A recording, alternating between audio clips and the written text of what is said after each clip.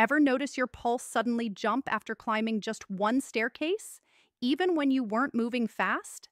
That tiny moment could actually be your body performing a built-in cardiac stress test, and most people completely miss the signal. Here's what's happening. When you climb stairs, your heart should speed up gently, then settle back down quickly. But if your pulse shoots up fast or takes a long time to calm down, your heart might be under more stress than you think. This can be an early sign of poor cardiovascular conditioning, high stress hormones, early insulin resistance, or your heart working harder than it should to push blood upward. Think of stairs like a mini hill your body has to conquer. If your heart struggles even on that tiny hill, it's giving you a quiet warning. Here's a simple at-home test.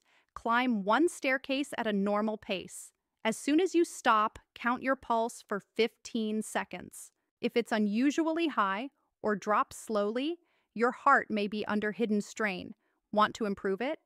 Try this. Add 5 to 10 minutes of slow daily walking. Strengthen your legs. They take pressure off your heart. Stay hydrated. Thicker blood makes your heart work harder. Reduce sugar spikes. They weaken your vessels over time. And breathe deeply after climbing. It helps recovery. Your heart whispers before it ever shouts.